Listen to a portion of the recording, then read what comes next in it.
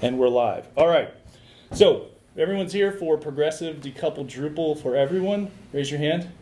Excellent. The audience is very engaged. Thank you. So if I click next, that would help. Everyone on our side, we'll introduce ourselves as we go through. But I'm Bryan Ollendyke, BTO Pro. It's a joy to be joined by the panelists here today, sitting in the principal's office, as they said at the beginning, of Becca Goodman, Michael Potter, and Charles Lavera. We're going to talk to you about web components and progressive decoupling, why we didn't do full-on decoupled development from very different perspectives. So, whoop, that's the agenda.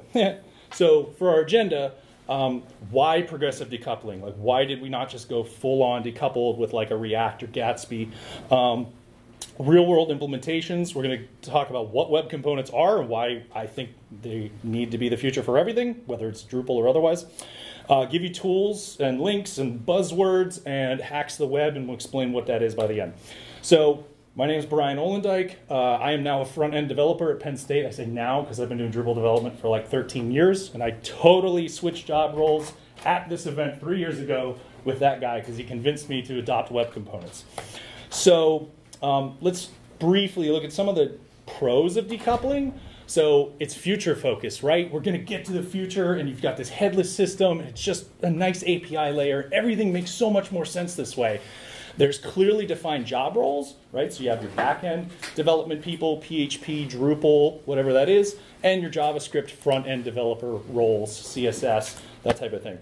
And then you can get off of Drupal theoretically at some later point in time because you've got just an API layer is the idea. Again, it just makes sense, TM.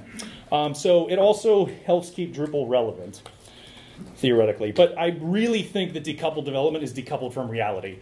So it's expensive. It requires dedicated teams. I have yet to see a project pulled off successfully with it with a team of 1 or a shop of 5. It's usually really big teams, really ambitious projects, really ambitious media experiences, which is totally fine.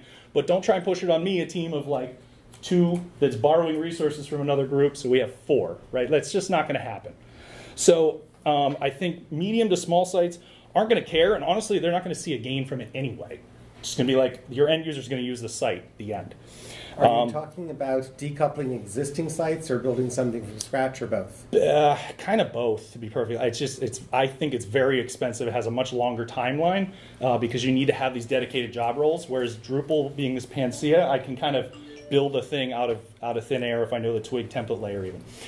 So and then timelines with a huh. So also, what I think this is forgetting is that organizations have more than one project. They have lots of projects going on. I'm on the places where things get implemented. So if you implement a decoupled site for me, now I want the next decoupled site to have an identical information architecture. It's the same reason why we wanted to have all Drupal or all WordPress or whatever it is in our organization. But I think it lends itself to Drupal versions becoming their own islands. So you end up with this WordPress, Drupal 7, Drupal 8, Jekyll. They're not the same, and yet you end up having radically different ways in which those things are implemented. So, and honestly, a lot of people still can't upgrade from Drupal 8. It's an unfortunate reality. Just look at the statistics. So I'm in this boat too. I'm stuck on Drupal 7. You might know me from that project previously. And so the way we tried to get a little bit off of Drupal 7 was around design systems. And so we had different CSS libraries in place on top of other different CSS libraries, that says. So we switched from Zerp Foundation to Materialize CSS to Bootstrap at one point in a failed experiment. And now we've got CSS laying around and all these other Drupal modules mashed together, which made our front end very sad. So what Potter tried to do to fix this for us, and we presented DrupalCon Baltimore in 2016, is 2017, is this, hey, we're going to just do it headless. It's going to be AngularJS. This is awesome. And he went for like 8 minutes straight, just talking increasingly faster till people started to leave the room because they're like, I don't know what's going on. But the joke was that you couldn't possibly do it. Like at the end, he's like, and that's why we're never doing this again. And so skipping that talk entirely, I can tell you we went a different path than AngularJS, which we were messing around with at that time. So we were able to go this way while still supporting everything we used to do. So we also created a brand new project in the process. So Everything you've ever heard us talk about before, if you've ever seen any of our talks, we still support all of that stuff and push forward into the new world with meager resources. And the reason and the way that we can do that is with a browser standard called Web Components. So Web Components are a 4-part meta specification of the browser that you are using on your laptop or phone right now that basically gives you a component architecture system.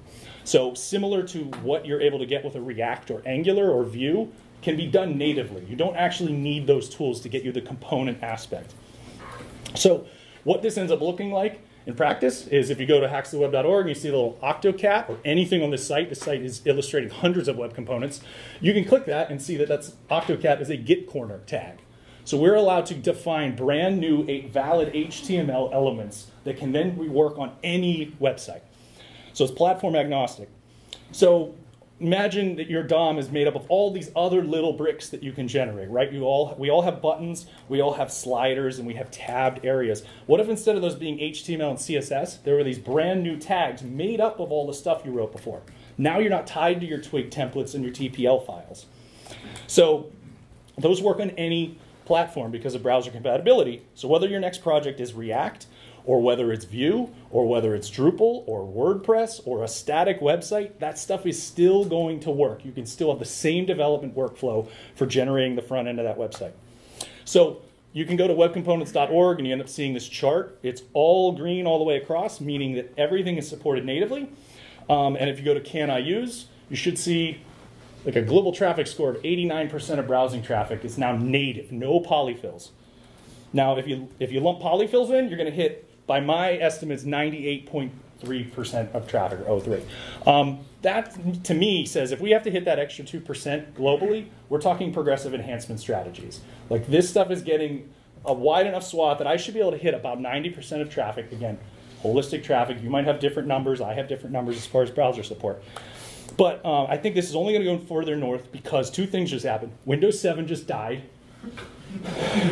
And IE11, if you may not know this, but IE11 has kind of silently died as well, or will very soon.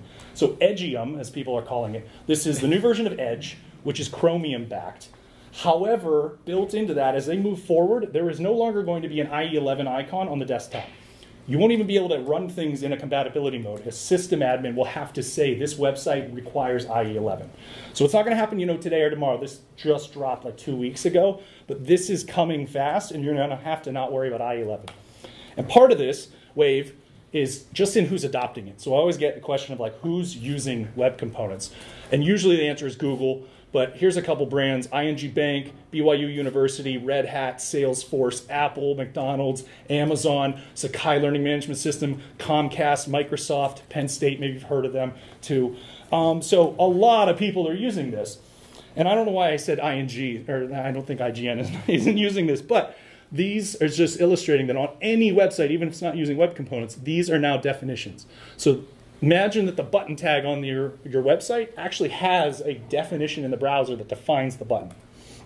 So a web component boils down to basically be, here's a whole bunch of CSS, and you have a class-based element if you're not familiar with class-based JavaScript.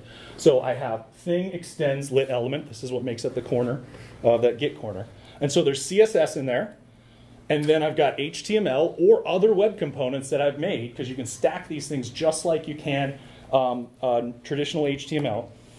And then I can define some properties and attributes, right? Like, so a link tag is a href equals. Somewhere deep in the browser is something saying that an a tag has a href, right? No other tag responds to a href. So in the same way, I can add new tags, or sorry, new properties and attributes to these new tags that I made. And so then the last part is that you have to tell the browser the mapping between the two. So this is effectively window.customelements.define Git corner equals this class. Meaning, hey, front end, whenever you see a Git-corner tag, I need you to run it through this class. And then you need to teach the web page about that definition. So we have a new type of JavaScript tag that's script type module. And so you can modularly import JavaScript assets. So how do I get started with this? That's like a whole conference of its own. But we're going to introduce you to someone who has gotten started with this on these two applications here. So if you go to open-wc.org, it's a really good place to start. Very simple, easy to use tooling to make web components that work anywhere. And then if you go to lit-element.polymer-project.org/try, is a very nice little 5-page tutorial on how to get started with lit element. And with that, oh God. Hi, my name's Dr. Goodman. I am the branch chief at the National Archives. Maybe you've heard of us. We house federal records somewhat effectively on Twitter, One Little Becca, etc. All the things. Okay, great. So, to paint the scene, government websites are bloated, obviously, right? They have a lot of properties which have similar assets.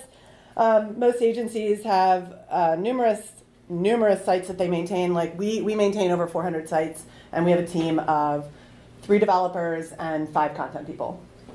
And our content people are wholly focused on like content interacting with, the UI of Drupal and that kind of stuff, as opposed to actually development, like back end, front end, that kind of stuff. So that's another common theme in most agencies, where it's minimal teams, minimal resources, like a small amount of funding, right? Because we can't seem to get a budget. So, all the things. And a lot of us are stuck on Drupal 7 or some other variation thereof, just stuck in dark ages, right? So, how do we de-bloat the government? I'm glad you asked. Web Components provides a new way forward, and you can do it one piece at a time, which is super exciting. So, at least for us, and you can start super basically, which, again, is awesome. So, welcome to NARA, where records are old, history is in your face, and websites are massive. We are no different than the government. Our sites are extremely bloated, and the load times are challenging. I have an excellent lead developer who has done a very good job at minimizing it, but it is what it is. Our sites are all pretty much convoluted, and a good portion of them are pieced together as we added more and more content, online exhibits, and different areas to the site. So, how do we make the user experience amazing while still supplying billions of records? We literally have over 1 billion records in NARA in general, and over 1 billion that are being worked towards digitizing. We've digitized a ton, but how do we display that? And how can we utilize it in an effective manner where you're actually getting what you are searching for in a faster front end, right? So, obviously, the answer is web components, right? Duh. Okay. But for reals, web components do create a way forward, which is super exciting. So, the million-dollar question, how did we do it? Yay. So first I had to start with convincing my bosses.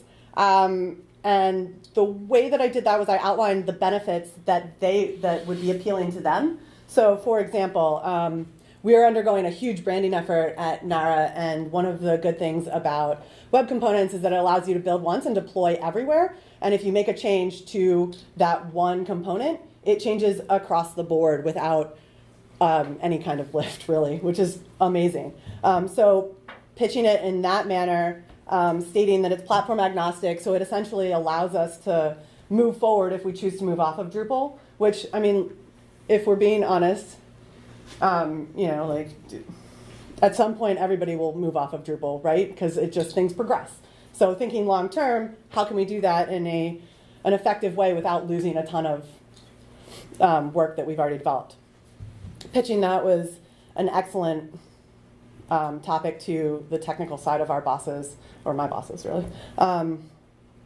Anyway, if you can't tell, I'm very nervous, so please bear with me. Also, it'll allow us to be more nimble. We're a small team, and due to web components and utilizing them, you can accelerate development and in turn save time and money. Saving money is like huge, right? Saving time on our developers because we maintain a ton of sites, and we're currently redesigning. We have 3 redesign projects going on right now, and our team is very small, as I mentioned, our dev team. Anyway, accessibility is also a huge selling point because we have high accessibility standards within the federal government. And a huge selling point to my division director, who basically makes decisions for the entire Office of Innovation, was telling her that we'll be the first agency to do it, to use web components. No other agency in the government is using web components, and she was super excited about that, like jumped up and down, clapping, very excited.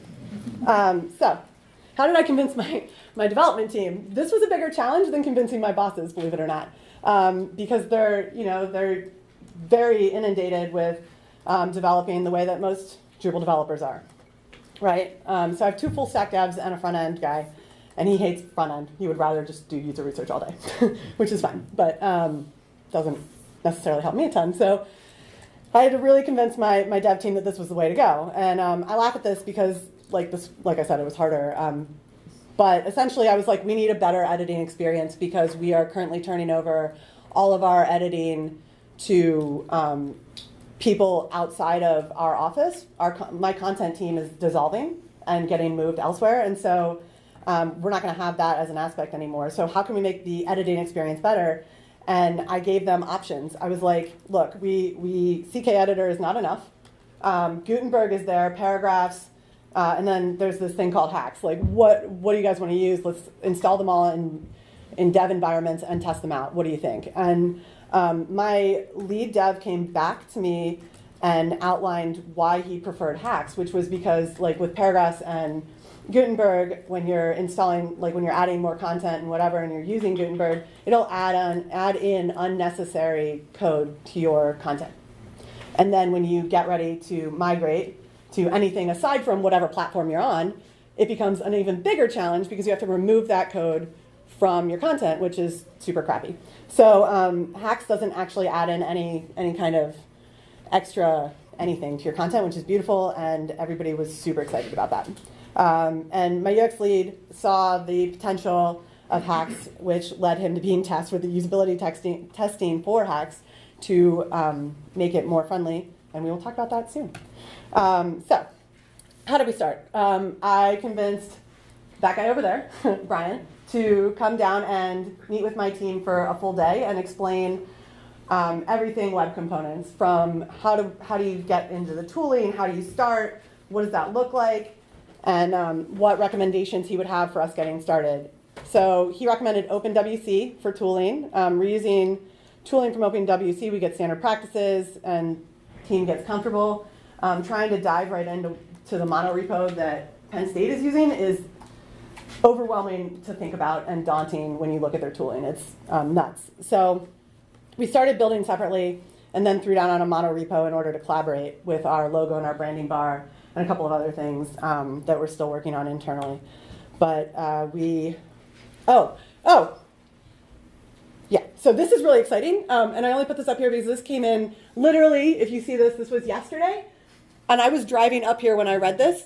And it says that he literally got the branding bar web component that I built to get up on our test site for our museum, which is here. And so now, if you look, I forgot to add the arrow, but right here, that is, don't laugh at me, I'm short. That is a web component on our dev site, and it pops up with a modal because this is what the branding office decided we had to do.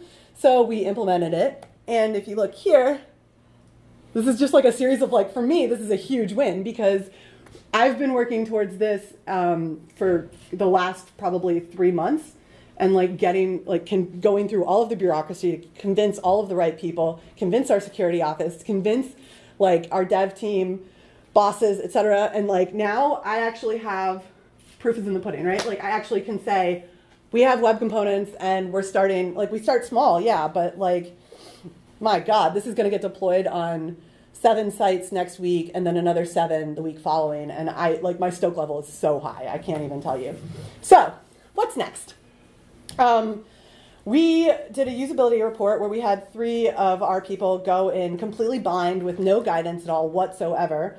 And we're asked to complete a series of tasks. And then we videoed them doing it. And from there, we took out everything. We tried to take out everything that like all of their feedback and put it into like one functioning document that then turned into a list of issues that we could solve and what our proposed solutions were, which we'll populate the hacks issue queue for the lovely Penn State team. So, when I ask what's next, it means let's move on to other things. Thank you, Becca. All right, so what Becca was talking through was her going through the Hacks editor experience.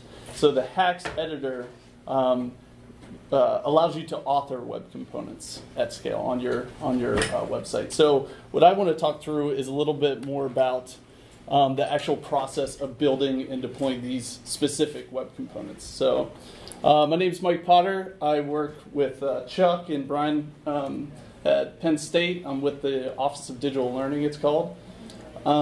And one of my cool projects is Containers on Demand that you should all check out. So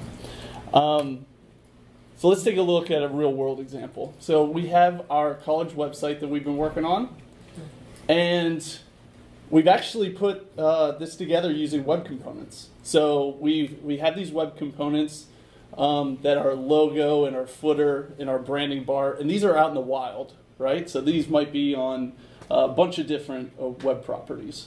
And this is a new site that I'm working on, and I'm reusing those web components in this website. So as an example, the logo. We took the time to actually craft what our university logo should be. We gave it some options. So we have the standard one. So we're telling all the developers, if you want to use the branded logo, use the Gotham-logo web component. We support two different options, light mode and dark mode. So if you want to use it on in dark mode, you can just change an attribute on that tag. So cool, it's documented. That goes out in the wild. But then I just got an email saying, hey, we're actually changing the logo. I hope that's not an issue. It's now going to be a bat. All right?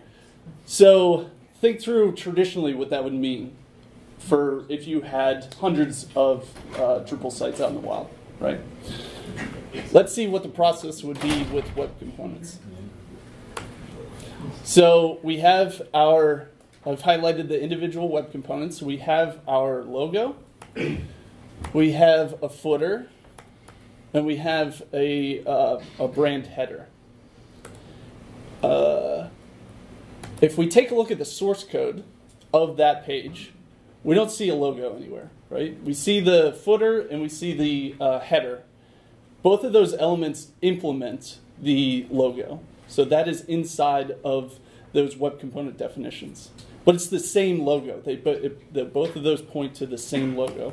So in theory, I should be able to go to the Gotham-logo project, replace the SVG code that makes up the logo, take a look at the demo, make sure everything's still working fine, dark mode still works. Take a look at the header, make sure that the logo didn't change anything in there. And then I'm going to package those changes using Git. And I am going to publish those to NPM, and I'll show you in just a moment what that looks like.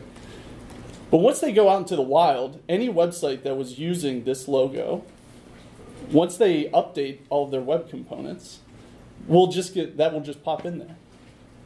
All right? So you can imagine if I had all my web components hosted on a CDN, all of my websites would change instantly without me having to touch any of those other websites. So that illustrates the possibility of migrating to web components. So with some of our tooling, what you typically do if you're authoring lots of web components is you have some tooling that allows you to publish these at scale. So anytime I make a change to logo or science or footer, as soon as I make that change, the tooling just publishes all of those changes in their individual NPM packages.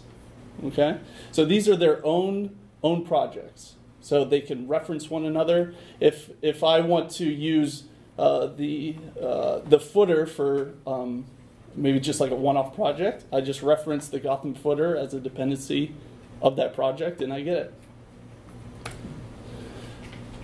Now, on the back end, these could be different teams managing the web components. So I could have a central marketing team managing the logo and the footer, but me in the science college, I could be managing that repo, and they all get published out to NPM.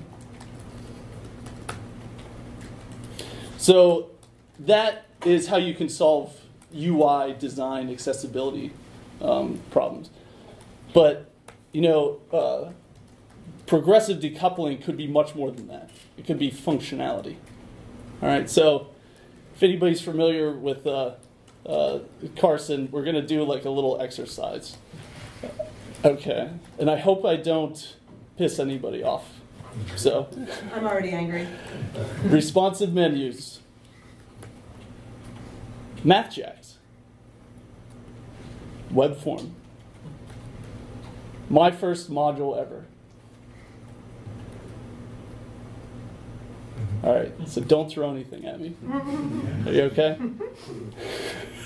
You look pissed. Okay, so just bear with me for a second here. Let's see. So I put this site together. Oh, what the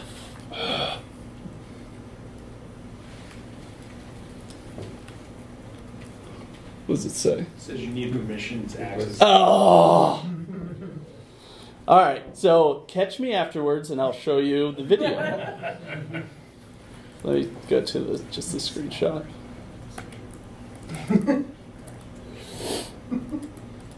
Come on. Ah, bummer. Okay. So what I did is I put together a vanilla Drupal 7 site.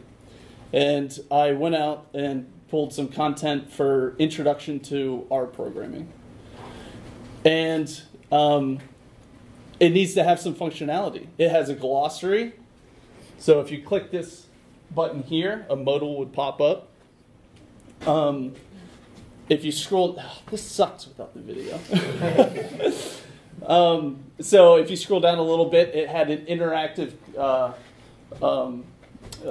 like VS Code running in your browser that would allow you to write R code, hit process, and it would return with the compiled R code. And then it has this news feed on the side, which shows you the recent news for the topic, in this case R.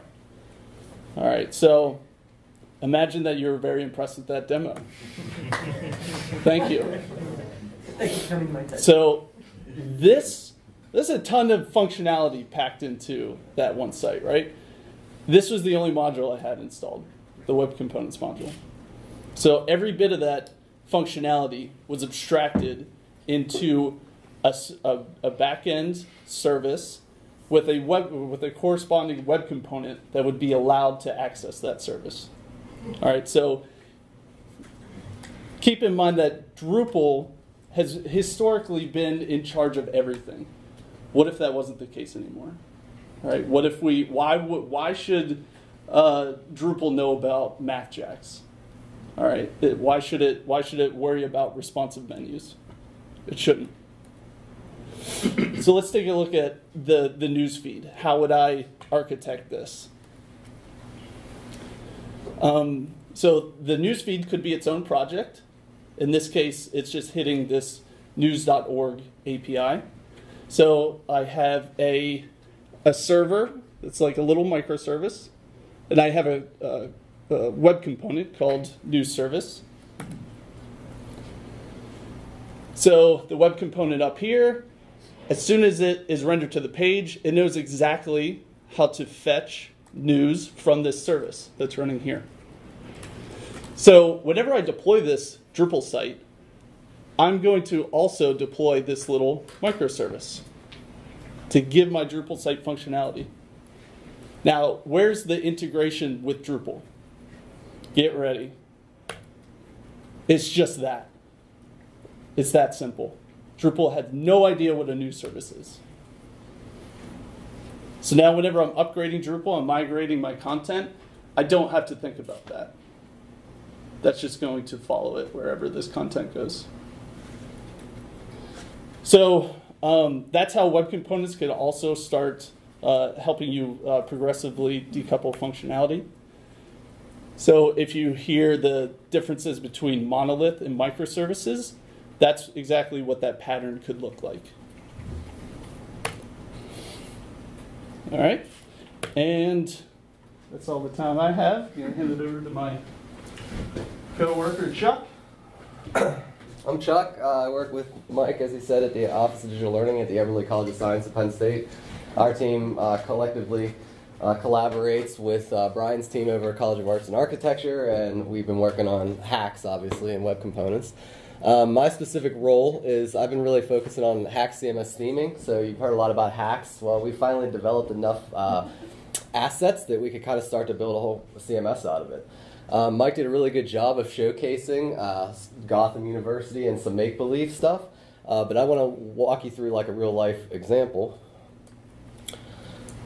So this is a website I've been building for our office, and it's using all web components to do so. So I'm just going to see if I can, where am I going here? You and your wacky. You actually have to, there we go. All right, so you can see here, like Mike was talking about, we have logo, we have a page banner. We start to see some of these visual assets on the front page, different card treatments, a news feed. This button down here, a little pop to the top, place for videos, a little widget, let us select our courses. These are all kind of like common elements you might find on any typical website. So what if we could start making those in individual web components to just reuse and reuse over and over again? Again, we'll flash down our team page, all web components. You can kind of start to see content. Scroll back up here. This is like a news feed. It's voice activated. Voice activated news feed that ties with the authors to the actual news feed. It's the same tag that I'm using in all the feeds. They're just querying different information. So again, we have some courses. You see some of the common elements: page banner, another feed. Just buttons, just real simple elements that we can use to start like making our library or collection of assets, if you will, to start building these things. So let's look at an actual like page, all right? So let's see some of the guts. You got the page banner. We have some service icons, service banner with like an image and a video. All those service banners are the same web component. Let's look at inspect the page banner first. You can kind of start to see the guts, right? So we have the page banner tag, different properties, image, text, field, all for accessibility needs. If you go ahead and right in here, we click in, you can get into the shadow DOM. All the components are, they have their own CSS, their own HTML, and their own logic inside of them, baked inside. So that's how you kind of start to see that. And the DOM's nice because it prevents bleed over from, one element maybe interfering with the CSS of another element. We keep looking at things. These are my service icons. You can just see there's multiple of them on the page. So there's the same tag. I'm just reusing them over and over. Same thing, shadow root, where the style lives, the HTML of the element itself.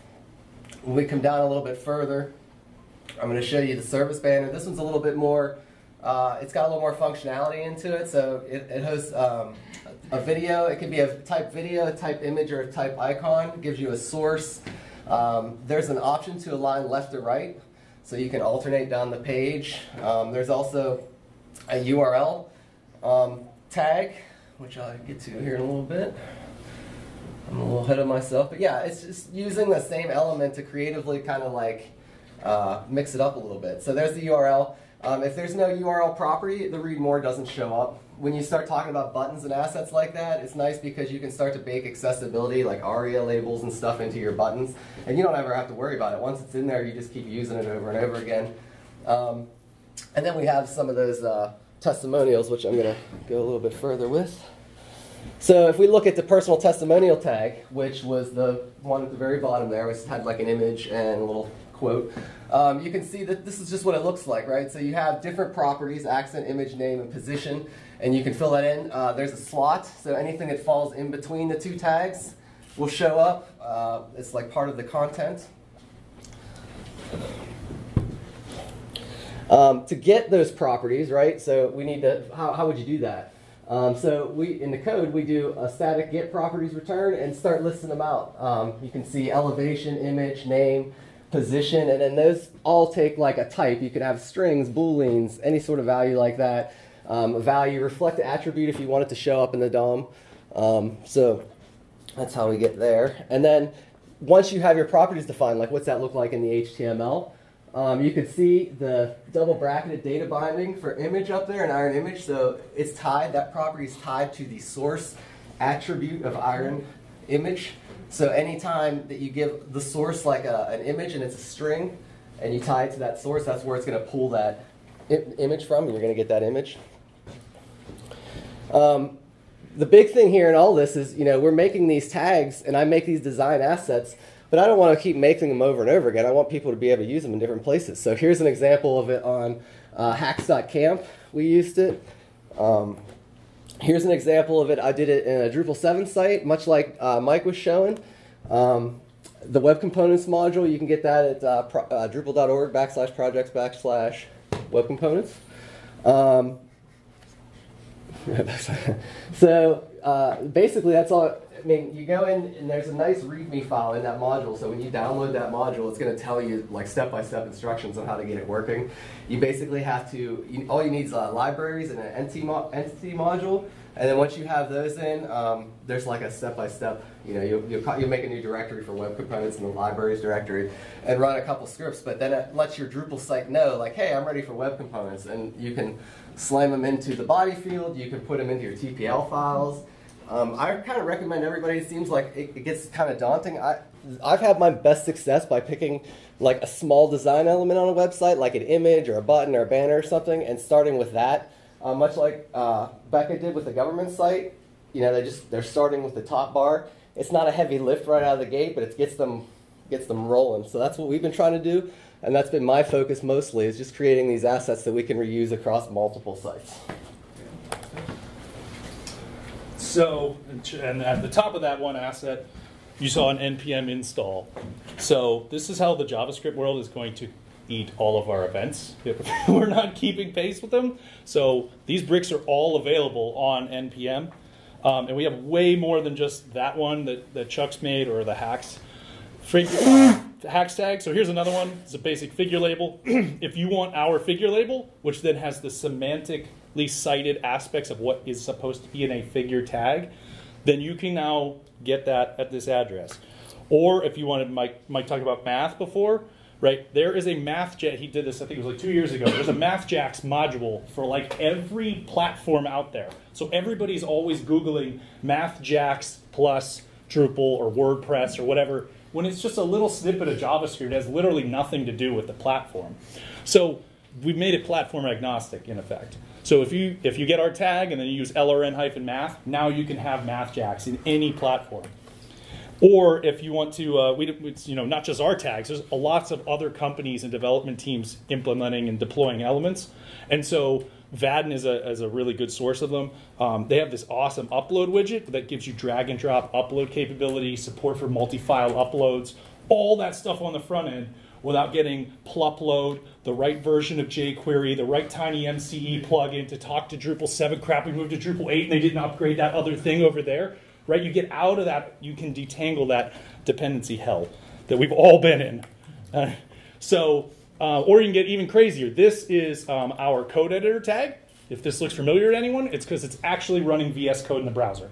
So if you want the same editing experience for people on a website, if you've ever gone to like StackBlitz or anything like that, and you see something that feels like the VS Code editor, it's because it literally is the VS Code editor. It's a JavaScript library. This is one of the more impressive elements Nikki's been working on. It's an editable table. So it was mentioned accessibility by Ray in the last session about like having people put tables in the page. We're having people edit tables this way. So imagine a tag that's able to pick up and abstract a table tag and then correctly give you feedback and make it accessible, right? So instead of writing TRTD, whatever, or having a complex backend render out a table, you can just click a few buttons and basically build rows out the way people do in Excel. It's a tag. Or headless forms. So our system, HackCMS, actually serves up a schema, and then we have a single tag that can take that schema and generate forms. No more TPL files. No more, hey, go add that field. This is actually a form headlessly built out of other web components. So I can use other web components as the input type for other web components. This stuff gets trippy really fast. Because then you get up to the HAX tag, which has a whole conference now. We're going to have 4 this year at least, and we'll gladly host them anywhere else. This tag is so stinking complicated that it's really hard to do in a single talk. But if you go to hackstheweb.org, you can play with this. Every aspect of this platform is open source. We have over 400 web components that are out there open source, 207 NPM repositories, all of which will work in any platform. Our tooling's open source, all the stuff that we actually used to do talks just about tooling, all of our tooling is open source as well. So this is the tag with the jersey and the people at the front. And Hacks understands web components. This is why it's a game changer. So if you don't like our video player tag, I think you're nuts because our video player tag is incredible. But Hacks knows how to read that video player tag because the video player told Hacks. It's an inverse relationship of what's going on with the Gutenberg-Gutenblocks editing interface. Gutenberg has to be told what it can edit. It has to be given the rules of the road, and you have to make these brand new things that only work for Gutenberg. Hacks is able to read off of metadata inside of your design assets and then generates an interface via that headless forms tag so that you can just edit it in place. So if you go to hackstheweb.org, you can actually play with the editor itself.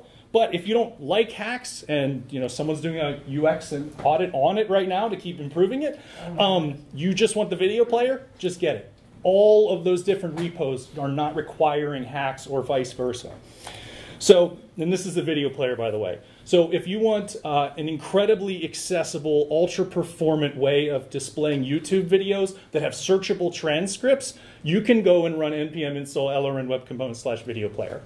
The transcripts scroll with you as the video is playing. If you click in the transcript, it jumps to the point in the video. This is a whole company's thing that was sold to us in higher education that we basically never have to spend money on again because we have this. If you scroll past it on the page, it'll automatically stick you to the top like a CNN video player would, and it works in any platform. I'm no longer wed to Able Player, which is what I was using, that was then a Drupal 7 module integration tied to a specific version of jQuery, and now I can't upgrade.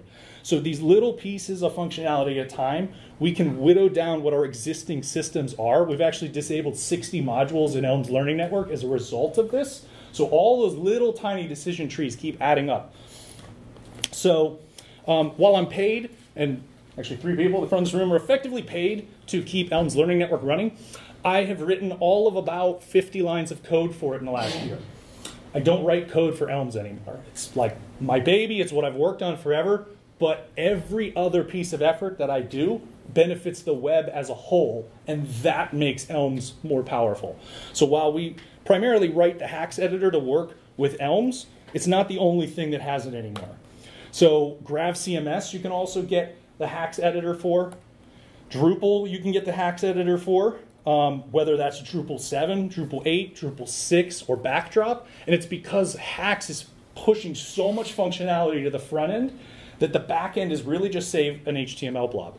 How many people are setting up paragraph tags to organize and structure bands of content that really aren't about data modeling and are more about how am I going to sell someone on the UX of inputting all this information?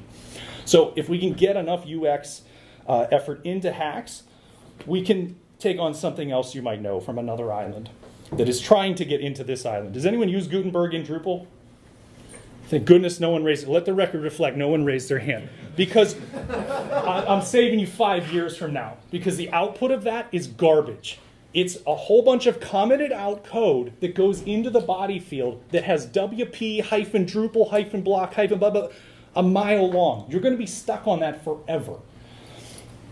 So, and I mean, we want to save that island. So there's a Hacks editor plugin for WordPress that I'm currently trying to get accepted into the store. But wouldn't you know, when a company controls the flow of information in that store, it's hard to get a competing editor when they just put 3 years of R&D into it. Very strange. So anyway, let's look at a DX comparison between these two. So if I need to write a new Gutenblock plugin, which is their name of like getting a piece into that editor, I need to learn React. which is a specific library framework. I'm not knocking it right here. I'll probably have a slide later where I knock it. So then I have to design my asset, integrate it with JavaScript. Then I need to learn Gutenbergisms. Then I need to learn PHP, the WordPress API, and how it interfaces with Guten blocks. Then I'm locked into WordPress. Or if you get it for Drupal, it works in Drupal. Contrast that with what we're doing with hacks. You learn web components, which, yes, you do need to learn a library or framework, but web components can be made vanilla. They are a standard of the browser itself. Okay? React changes every year. It might be in subtle ways, but you're dictated to by Facebook and a handful of people that control the destiny of that project versus a web standard that is never going away. A paragraph tag from 1980 still works today. Imagine you made a tag that works forever, that has a very specific use case that you never have to think about again. That's what we're getting with web components. So then to integrate that with hacks, all that component does is implements a static get hacks properties, which we have stuff that automates the writing of hacks property schema, but it's a little JSON blob that basically just says, like, there's a title field, and the title field maps to the thing title. There's, in the video player, there's one that says, there's a source field, and source maps to src, and presented as a text input, or an upload field. So these assets will work with or without hacks. I never want to waste effort on anything platform specific ever again, even my own stuff. So if for whatever reason I decide to stop using hacks, which is not going to happen, but if I did, or I had a site that doesn't need hacks, I can still use all that design library knowledge. That's not locked away in WordPressisms or Drupalisms anymore. So what we're talking about is sustainability of web content, by my definition at least. So React libraries and frameworks in general are going to always require build routines, and they will always have to be changed. You will always be trying to catch the tail of front-end development's learning curve. It's always moving forward. However, and that's, you know, the content stored as HTML blobs, but because we're adopting a web standard that is the platform itself, right? No one questions if CSS attributes are going away once they're there, right? We've had very few exceptions in the web standard in general of tags being deprecated. Blink is literally like the only one because a bunch of Netscape engineers got drunk and then made a blink tag. But so, like, these things are going to live forever, and lit element, which is what we build a lot of stuff on, it's what we advocate in the open-wc.org tooling. It's like 6K. It's incredibly small, and this is a good deprogramming PHP versus JavaScript blog post articles. If you see people talk about bloat in JavaScript communities, at times they're arguing between like 20K and 10K. I don't ever even consider that in like a Drupal site page load as far as how much JavaScript I'm shipping historically, so I just laugh at those people, and then I gladly implement their 6K library that saves me a ton of time and headaches. So, as Chuck mentioned, we actually are building our own content management system now. And the reason we're able to do that is because if you start using hacks and you think about what that's replacing in a traditional CMS, a backend for that is basically just storing HTML blobs that we can expand infinitely. So if you go to github.com/mzln/hackcms, we just released version 1 this week. It started out as an experiment over a year ago, and it's quickly morphed into something we use to power online courses, blogs, the hacks.camp website is written in it, wcfactory.js.org is written in it, but you're presented with a login prompt, and then I'm able to manage my microsite universe basically. Because what we're doing with it, it's a static site generator. Everything you do is writing to a static file format every time. You're calling up the hacks editor in context, so I click edit on any page, hacks becomes available, I make my changes, I hit save, hacks takes the page, turns it into HTML, which it already was, it's just HTML, ships it to the backend, stores it in pages/name of the page/index.html. That is a forever format. That page will never stop working. And I can confidently say it will never stop working as long as I can always ship a web standard API to it. So if I can teach the page that this is a meme-maker tag, which is what it is, that will work forever. So, Hack CMS versus the world, including this world here that I came from. So it's what I'm calling an organic static site generator. If you go to hackstheweb.org, we're actually tricking the static site aspect into faking a JSON web token to make the editor appear. If you go to like btopro.com, you could actually mess with some variables to get it to think that it has a backend, and then the Hacks editing interface will emerge. So we have purely static assets living on GitHub that if they detect a backend via an API call, they go, oh, you're authorized to use this because you must have logged in at some point, and now you can modify the files. Those files are incredibly easy to ship around and publish. I can take those files, zip them up, send them to you. You can open them because we're working on all this in a platform agnostic way. Right? I didn't even mention it. We're working on a desktop app as well. So our CMS will be a fully native desktop app via Electron, which is able to render web pages and is running on Chrome, which naturally works with web components. So we're also simultaneously working on a PHP and, to Ray's point about what does the future hold and threat mitigation, Hack CMS will be able to have PHP and Node.js-based backends, because just because your hosting company, particularly in a shared hosting environment, doesn't support Node.js, you still exist and belong and should have your voice published on the internet. So it has I'm working on, it's an API-first system, and so the site will work whether you have Node.js behind it or whether it's static or whether it's PHP. It's about permanence and this stuff working forever. Chuck didn't get into theme design, but the theme that he was illustrating in that, which is a Hack CMS site, is also built out of web components. So if you learn how to make web components, everything we're talking about is something that you can jump in and understand what's going on. You can start with a single brick like Nara did, like we did 3 years ago, and all those bricks still exist. We stopped thinking about that endpoint integration for the Nara logo because that brick is going to work the same way forever, and it's scoped away from everything else on the page. So with that, I'll leave some links. If you have any questions, I highly recommend going to open-wc.org. It's a community website. It's not affiliated with us, but we do participate in discussions, use some of their tools. They're very, very welcoming community. Lit Element is the base class that we use for a lot of things. I'd also check out pika.dev if you're coming from like a React worldview or Angular worldview. The manifesto that Pika is preaching is unbundling and not having build steps. So it's really something important to pay attention to if we're trying to stay ahead of what's coming to gobble us. And then hackstheweb.org, and I should have put hacks.camp for more information on all things hacks and all of our projects. So with that, if anybody has any questions. Yeah? How does dependency management work if you're using a third-party developed web component? Are there security considerations, or we'll just keep updating and? So the question was a question for the recording. So the question was, how does dependency management work with like externally hosted assets?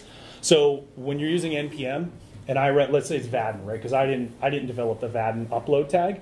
I type npm, or we use yarn. I type npm install Vaadin upload. That actually grabs a copy of that in time, writes a package file that tells me, hey, this is version X, and then installs it locally.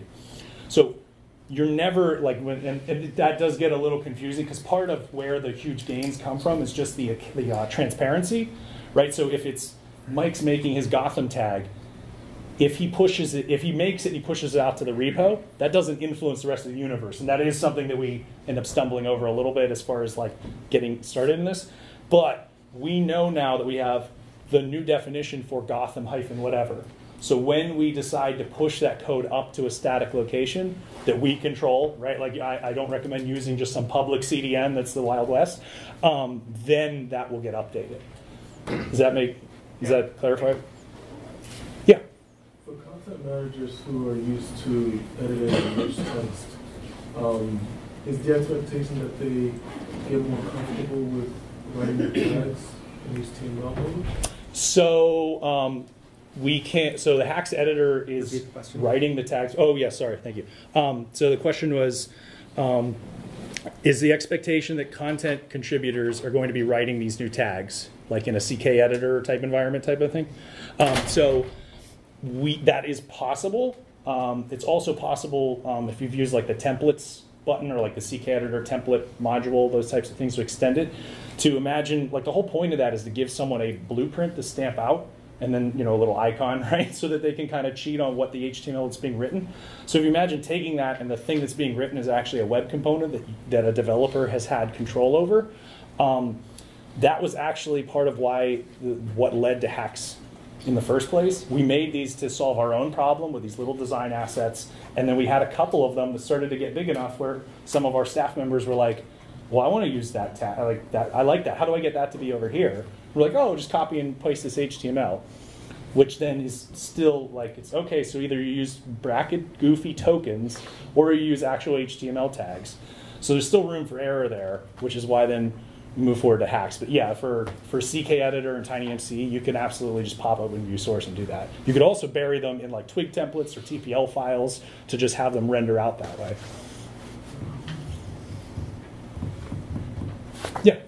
Any recommendations about like if you wanted to just start in Drupal, like module install? Is there a theme to descend from to make this stuff more readily available in the Drupal universe? So the question is, what module do you get to get started with web components in general, you mean? Yeah. Okay, so with web components in general, there's a Drupal 7 version of the web components module. There isn't one for Drupal 8 because honestly, all the module's doing is, like Chuck said, you make a sites all libraries folder, and then you put your assets in web components directory. But you're probably running a build routine and having to learn some of this tooling stuff anyway. So we felt like, what's the point of having this as a Drupal 8 module when ultimately you're going to have to do that work, and then you would probably put it in your theme layer, is actually what makes a lot more sense to most people. That's where the script type equals module aspect. That's literally what the web components module is doing, is it's just crafting that little bit and then stuffing it in page footer. Okay. So when we moved to D8, it was like, this isn't really doing much. Now the hacks module in Drupal 8 actually does do that. Right. So you can get the hacks module for Drupal 7 or 8, and in 8 it just wires up support for that. The hacks module for Drupal 8 is also a zero config install because it will hit one of our CDNs. There's a couple CDNs now that host our assets.